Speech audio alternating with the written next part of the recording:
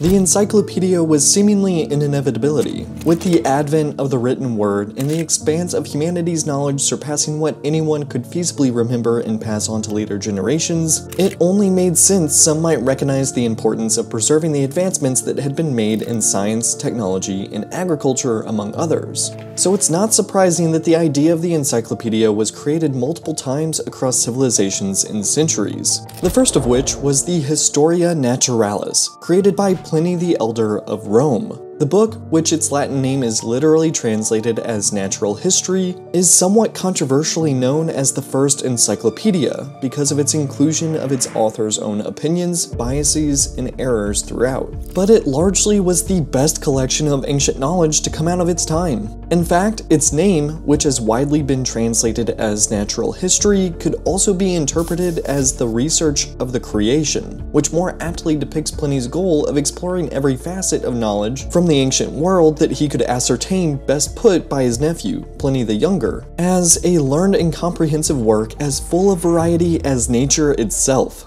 This is the story of Pliny the Elder in the first encyclopedia, and this is Learn Something New. This encyclopedia was not something easily compiled, and in fact was something Pliny the Elder dedicated his life to. From early on in his life, Pliny the Elder had been interested in all variety of subjects as a naturalist, philosopher, writer, high-ranking military commander, and dear friend of Roman Emperor Vespasian, who assumed leadership of Rome after their civil war in 69 AD and worked to rebuild and stabilize their territories. Pliny the Elder came from a wealthy family of the equestrian class in northern Italy, where modern-day Como is, being born around 23 AD under the name Gaius Plinius Secundus, later to be known as Pliny the Elder after his nephew Pliny the Younger was born. The equestrian class were a higher rank of the Roman Empire's order, typically meaning that they were a municipality's governing class, though members often went into military service. As a teen, Pliny was sent to Rome for education, and while he completed his education there, he would move into military service at the age of 24,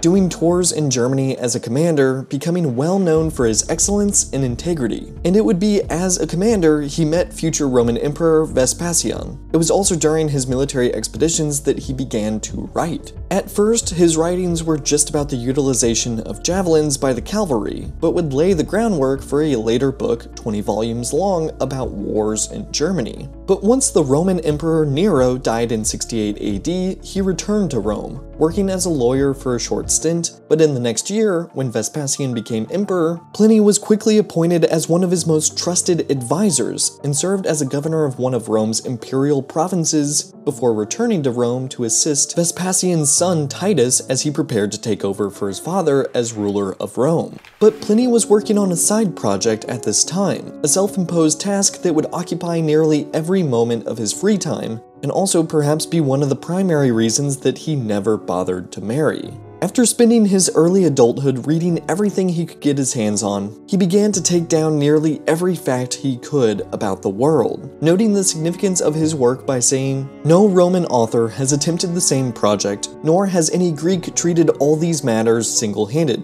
The compilation of works would grow with each passing day, eventually becoming the longest single text surviving the Roman world.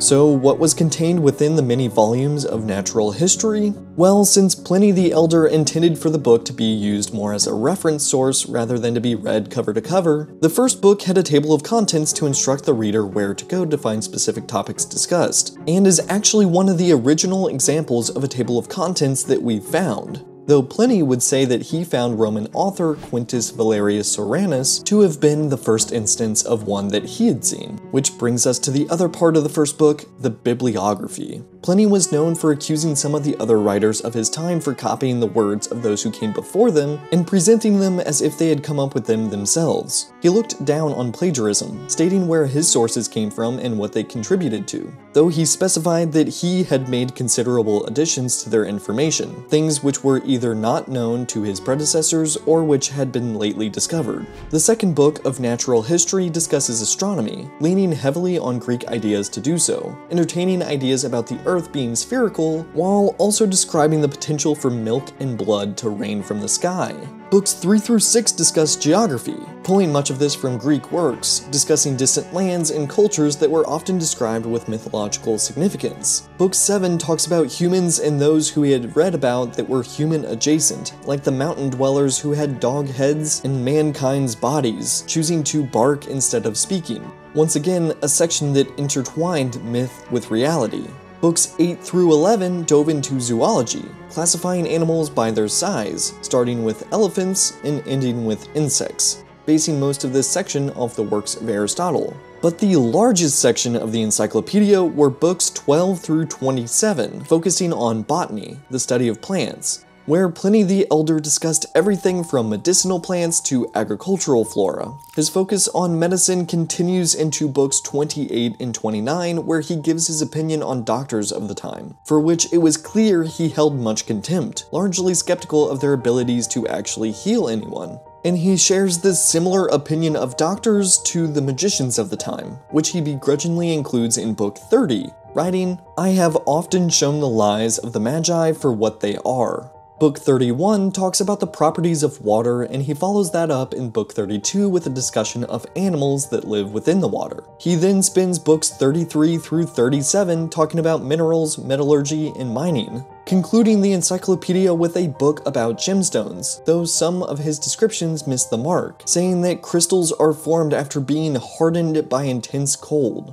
In all, the encyclopedia contained over 1 million words, making the writing of multiple copies extremely laborious, with scribes spending extreme amounts of time copying more words than were contained within the Bible. But having no wife or children of his own, Pliny the Elder spent a lot of time with his nephew, Pliny the Younger, who would write about how devoted his uncle was to his work, saying that he only took time off work to bathe, but even then, he would often take someone with him to either read to him or take down notes on what he had to say. He also would be carried through Rome on a chair, reading as he went, at one point going as far as to criticize his nephew for wasting so much time by walking around himself. The many errors of the encyclopedia often stemmed from Pliny taking the words of his sources as the absolute truth, leading to the inclusion of things like unicorns in the zoology section, as well as other animals that could simply kill a man by just looking at him. The copies of the encyclopedia would make their way throughout the centuries, being copied by monks throughout the 8th century, and having a resurgence in popularity in the Middle Ages, becoming one of the earliest books to be printed in the 15th century after the printing press was created. While in ancient society it was important as a source of science and nature, today it's seen as far more valuable for its details concerning artifacts, artwork, and architecture that no longer exist. In the end, Pliny wouldn't live long after the completion of his 37-book magnum opus, publishing it to the world in 77 AD.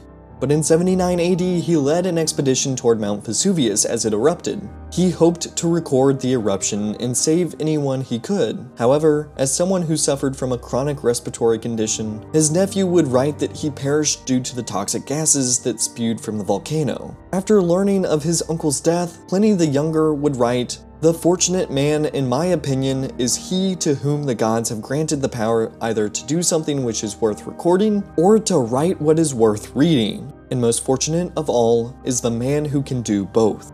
Such a man was my uncle." Thank you for watching Learn Something New. If you like this video, please consider liking and subscribing to the channel. Also, if you want to help support the channel further, as I make these videos, I now have a Patreon. Anything that you can afford to give would help me continue to make this channel better with each and every video. You can find the link in the description. Thanks again, and I'll see you in the next one.